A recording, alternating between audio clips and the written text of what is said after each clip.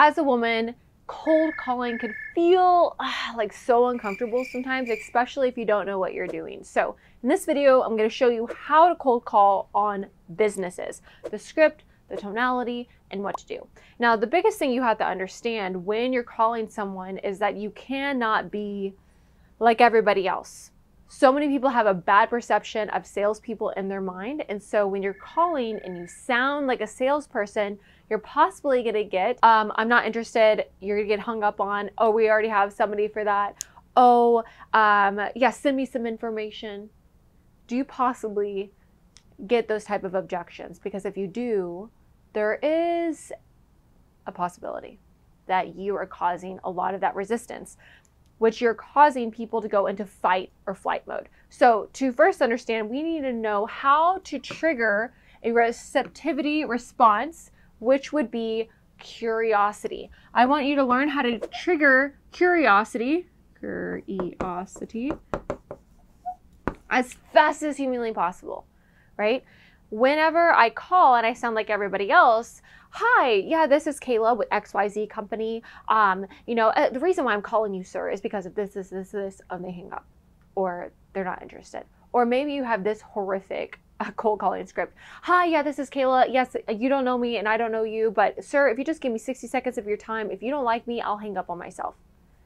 Oh my gosh, like it doesn't work. Why? Because normally you're triggering a fight or flight response in the prospect's brain. And we want to remove that. We want to make sure that we're not doing that. So how do we trigger curiosity? Here's a perfect script on how to do this, right? We're going to go here. Hey, name of person. So like in this example, and there's so many examples for cold calling, but let's say that I am on LinkedIn Sales Navigator and I got someone's phone number off there and I'm calling this person directly. Okay, that's a situation. Hey, name. So let's say I'm talking to John. Hey, John. Hey, John, this is just Kayla with XYZ company. Could you possibly help me out for a minute? And what am I doing? Okay, now it looks like I'm making like weird facial expressions, right? And they can't even see me. Why the heck am I doing that? Because I'm trying to trigger a type of tonality to come from my voice. And when I use body language, when I use facial expressions, my tonality changes. Now I'm doing several things here, so I want to break this down for you. The first thing I'm saying is that this is just Kayla. Now I know that sounds maybe weird to you. If you're like, why would you say that? That doesn't make any sense, but it's perfect because it's a pattern interrupt, right? This is just Kayla. Almost like I'm saying, this is just somebody that you know. When I use the word just, it allows me to act like there's familiarity here. This is just like your Auntie KK. This is just Kayla with XYZ. I need to be really quick about this, right? We are with this company and blah, blah, blah. No. This is, just Kayla with 7th level. This is just Kayla with XYZ insurance. This is just Kayla with this accounting, whatever. Super sweet, simple. Could and possibly are neutral wordings. It's neutral language, pardon me. It's neutral language. So I'm trying to ask, could you possibly, and I'm acting confused, help me out for a moment? Now notice that my tonality went down. Could you possibly help me out for a minute is not going to land very well. We want to remove the enthusiasm, so slow down and really just like drop into confused and I need help.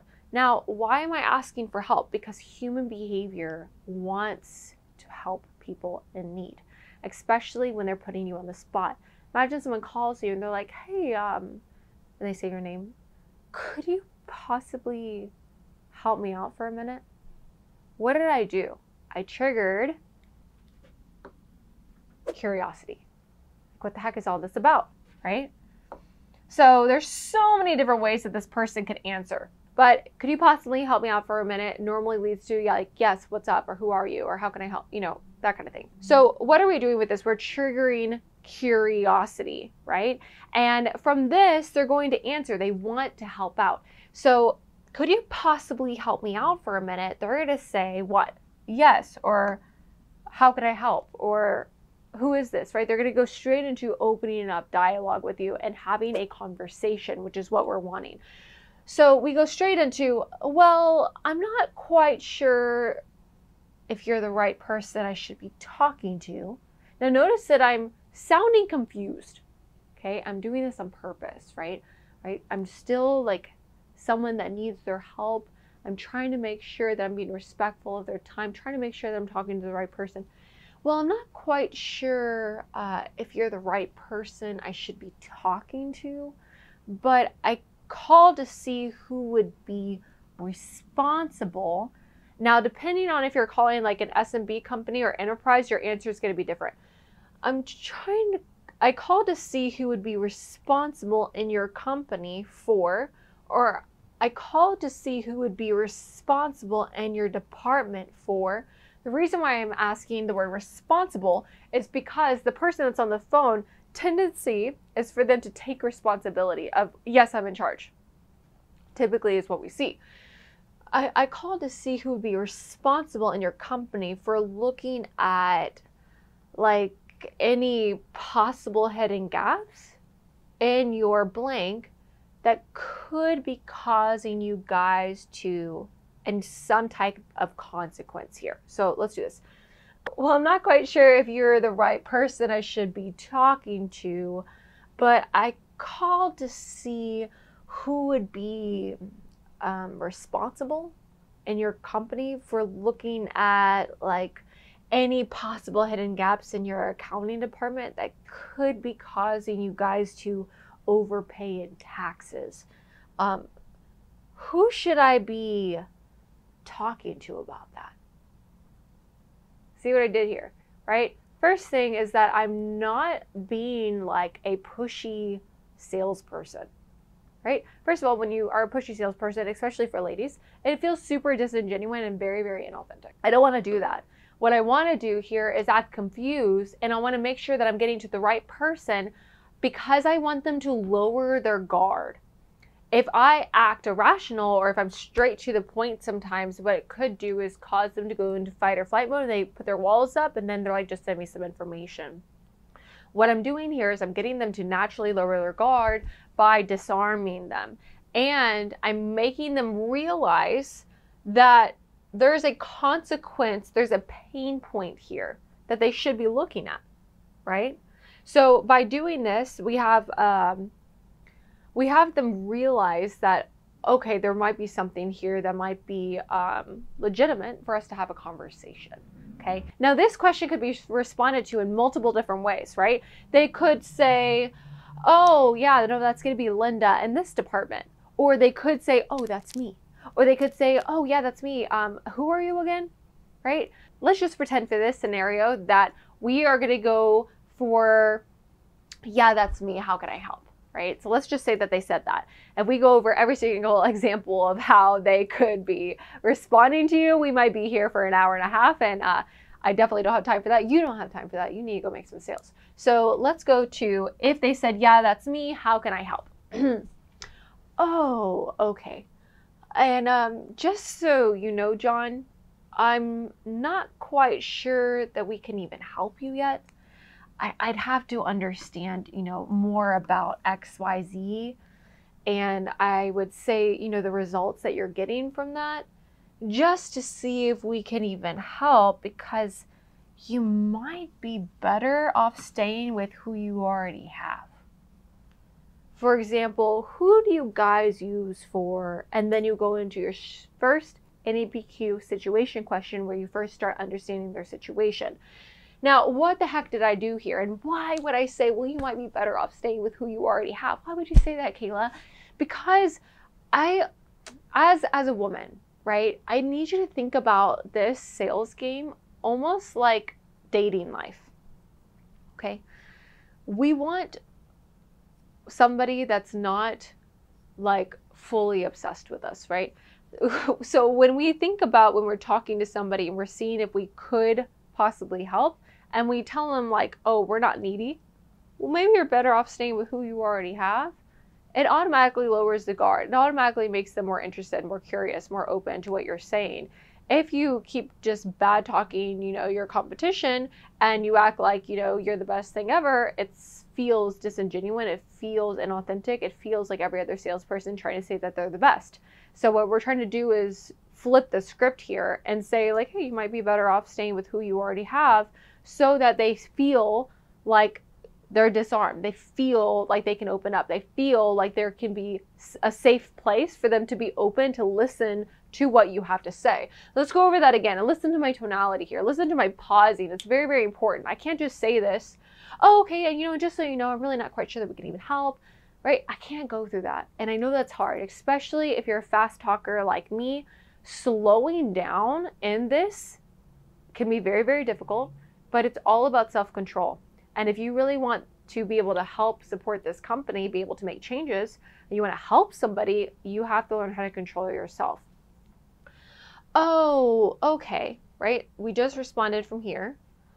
Who should I be talking to about that? They said in this scenario, oh, that's me. How can I help?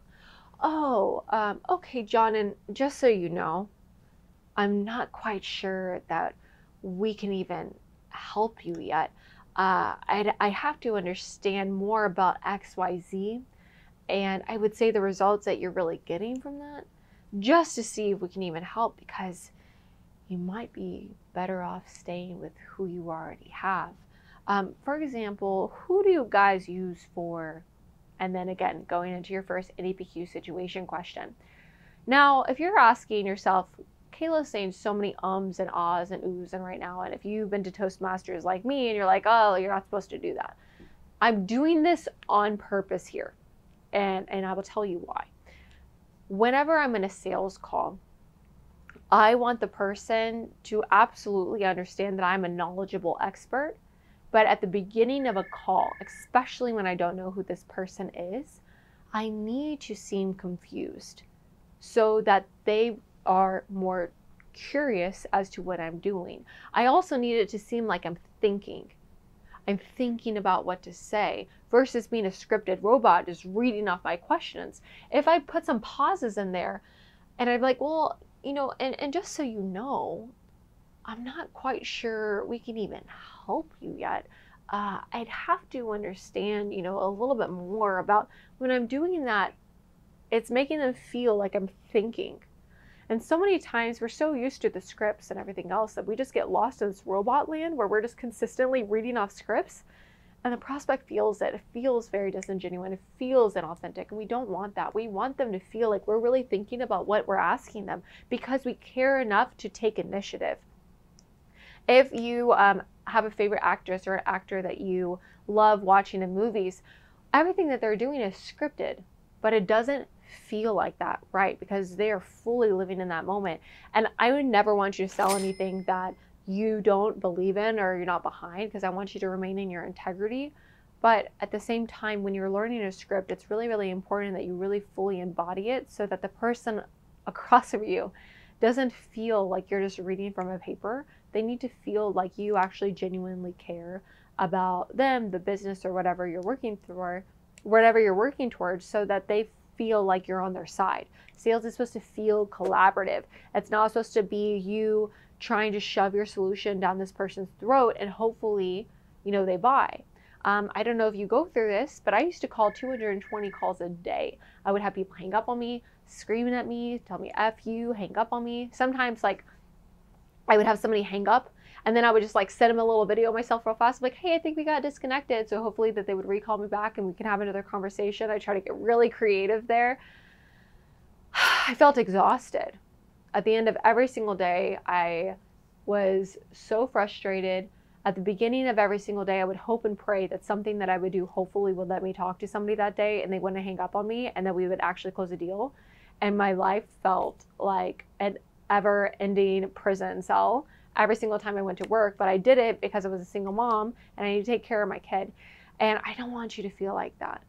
When you know what to do and you can learn how to lower someone's guard and they feel like you actually care and we're having a legitimate conversation, you're not going to have so many objections. You're going to have more quality conversations. It won't be a numbers game. It will be a quality game.